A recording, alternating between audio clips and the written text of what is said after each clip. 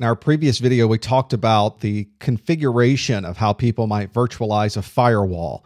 And the benefit there, obviously, is there's a huge cost savings. If you don't have to buy 5 firewalls, you could buy a single physical firewall and simply split it up into 5 virtual pieces. You might save a lot of money there. And we're seeing virtualization on file servers. We're seeing virtualization on huge systems that are put in place. You buy one big monster server that now can hold 100 or more different servers inside of it. There's some obvious cost savings there. There's cost savings on the purchase of the hardware. There's cost savings of the place you would put it into your data center, the cooling systems, the maintenance of the system.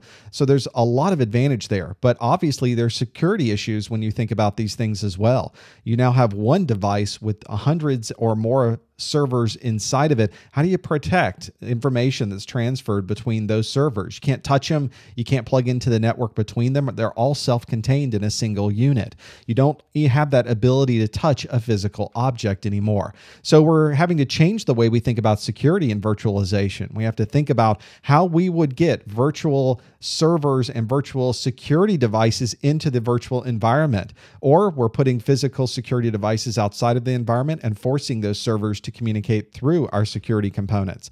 There's advantages and disadvantages to both ways. So you really have to think about how you're going to do this, how you're going to implement it. It is an emerging technology in security to create virtual firewalls that work on some of these virtual servers.